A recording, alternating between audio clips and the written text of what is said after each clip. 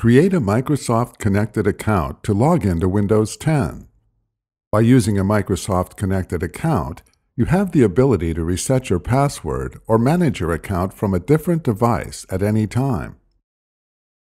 In Windows 10, sign into an administrator account that uses a Microsoft Connected login. If there is not an administrator account that uses a Microsoft Connected login, you will have to create one. Click the Start button and then click Settings. Click Accounts.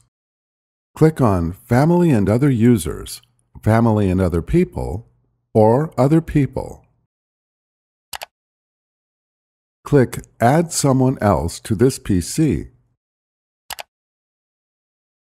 If the email address of the new user is connected to a Microsoft account, enter the email address in the text field and then click Next. If the email address is not connected to a Microsoft account, click Sign Up for a new one. Fill out the required information for a Microsoft account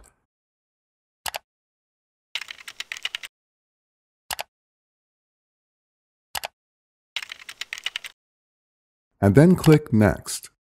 Respond to any prompts, change any desired settings, and then click Next to finish creating a new account.